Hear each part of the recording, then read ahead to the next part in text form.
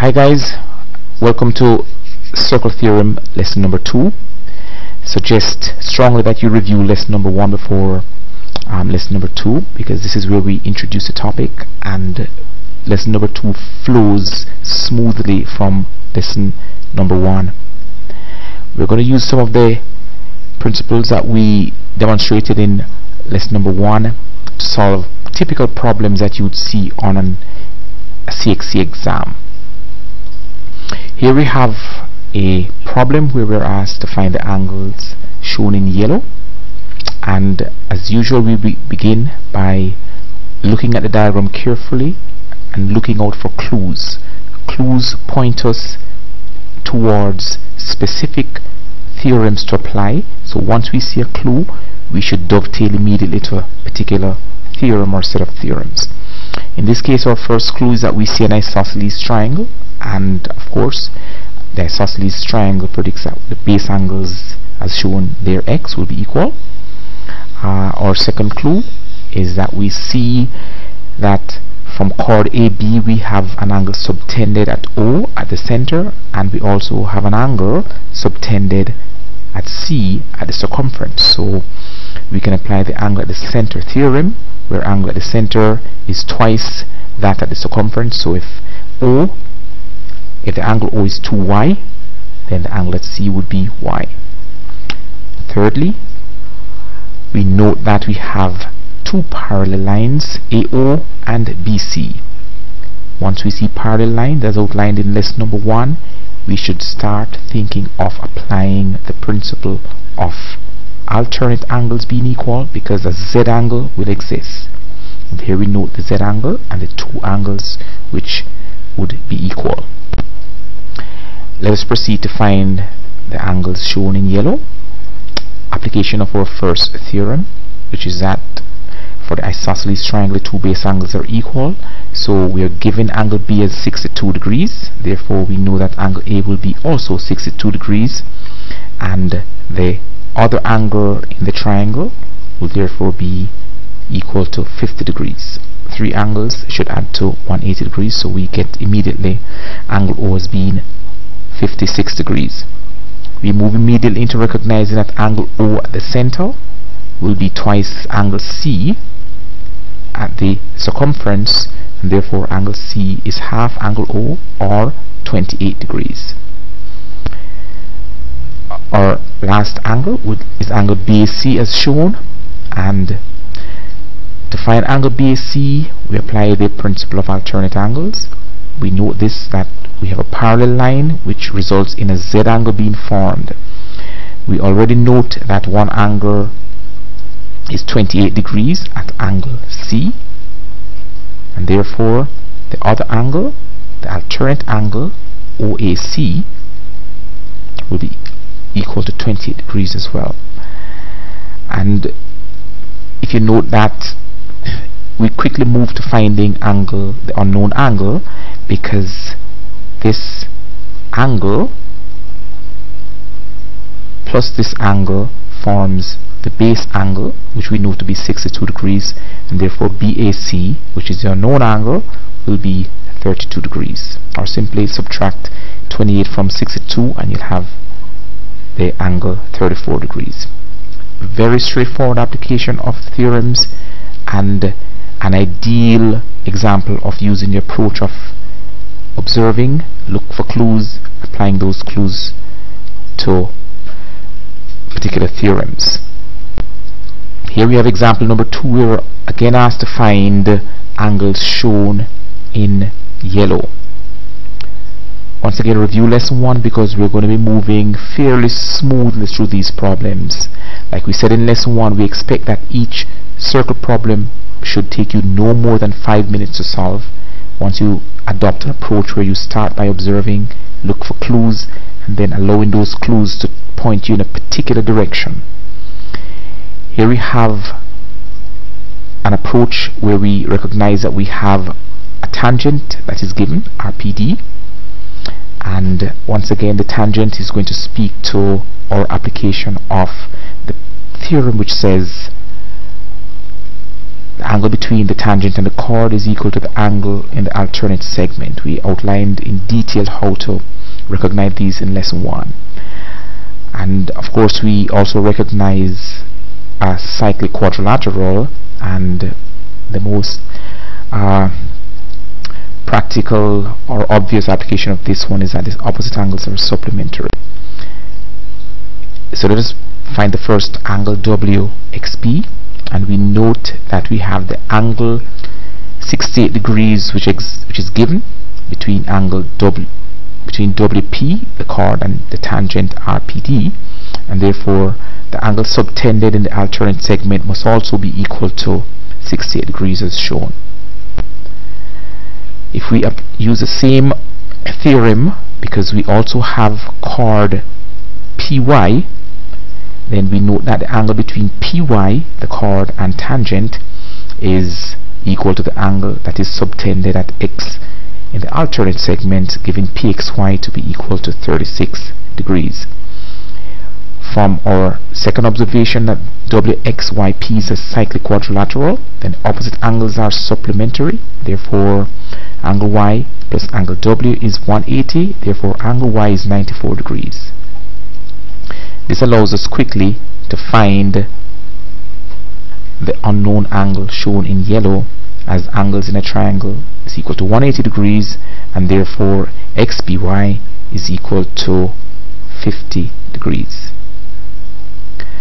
Finally, we're asked to find the angle at D, or PDY, and we note immediately that because angles on a straight line is equal to 180 degrees, if we know the angle XYP as 94 degrees, then this angle is simply the remainder or the supplementary angle, and that is 86 degrees. And from our knowledge that angles in a triangle are equal to 180 degrees, the unknown angle is found simply as 58 degrees. And this is the end of our second example. In our third example, we begin as we have done before, which is to look carefully for clues in our diagram. And here it is, we are given one angle, 68 degrees, and we're asked to determine angles, 4 angles which are shown in yellow. Let us start as usual by looking for clues. Our first clue is we see an isosceles triangle OSU, and that will tell us that the base angles are equal, so we may need to apply that a little later. Our second clue shows us that we may need to apply the angle at the center. That angle at the center, if you notice, is subtended from chord SU, and there's also an angle at the circumference that subtends from that same chord SU, so we may need to apply that theorem a little later. So let us write this down as another clue. Our third clue is that we have 2 tangents, and from our discussions in lesson 1 we know that the opposite angles are supplementary in the quadrilateral that is highlighted here. And our final clue is that since we can use one of the tangents and apply the principle or the theorem which says that the angle between the tangent and the chord is equal to the angle in the alternate segment. Much of this is explained in detail in lesson 1, so please review if you are having some difficulty following us at this point. So let us find first angles R and O. Now notice that we have used our observation that the angle between the tangent R or PUT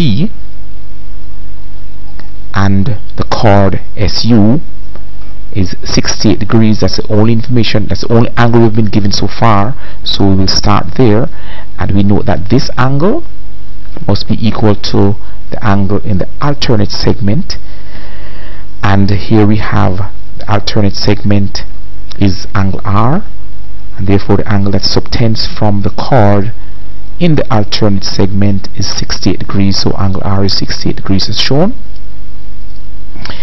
We can immediately deduce from that that because angle O subtends at the circumference, then angle O is twice angle R, and therefore angle O is equal to 136 degrees. Our final task in example number 3 is to find angle OUP, which is this angle here, and angle T, both shown in yellow. Let us start by using our third clue, which is that we have two tangents. And once we have two tangents, recall that the angles, the opposite angles in the quadrilateral that is formed between the two tangents and the center, those opposite angles are supplementary. Therefore, angle O and angle T add to 180 degrees, and giving angle T to be equal to 44 degrees. And lastly, we have, if you notice, an angle that is formed between the radius OU and the tangent PU, and from theorem it says that the angle between the radius and the tangent is equal to 90 degrees. Therefore, angle OUP is equal to 90 degrees. Very straightforward application of theorems. Like I said before, please review lesson 1 if you're not understanding us up to this point. In our last example, example number 4, we're asked to find the two angles shown in yellow. Let's start by observing our diagram and looking for clues, and there we note that we have two parallel lines OB and the TA, and we expect then to apply the theory of alternate angles, because here we note that we have a Z angle that exists. In our second clue, we notice the isosceles triangle OBT, and of course the base angles are equal. In our third clue, we note that the angle subtended at the center is twice the angle subtended at the circumference at C. Therefore, we can apply this theory which speaks to angles at the center. And finally, we have one tangent, and we can apply the theory which relates to the angle between the tangent and the chord and the alternate segment. So let's just go ahead and apply these theorems now. To find angle C, we use our theory of parallel lines to note that angle OBT, which is this angle, is equal to the angle given, which is 40 degrees. Therefore, we have already found one angle. Using our second observation, since triangle OBT is an isosceles triangle, then the base angle will be equal to 40 degrees. This gives us immediately our third angle, which is at the center, as 100 degrees, since angles in a triangle must be equal to 180 degrees. From this, we move to finding, using the theory which speaks to the angle at the center, to find angle C as half angle O, which is 50. Let us now find angle ATL, as shown highlighted in yellow. To do this, we recognize that the angle between tangent TL and chord BT is equal to the angle in the alternate segment, which is the angle at C, and therefore the angle BTL is equal to 50 degrees. We already know a portion of that angle as 40 degrees here. Therefore, the remainder of that angle, which is unknown, ATL, is equal to 10 degrees. And that's all there is to it. Please review lesson 1, which is a fairly smooth introduction into lesson 2, and it should put you in good stead to solving any problems in circle theorem in under 5 minutes. See you next time.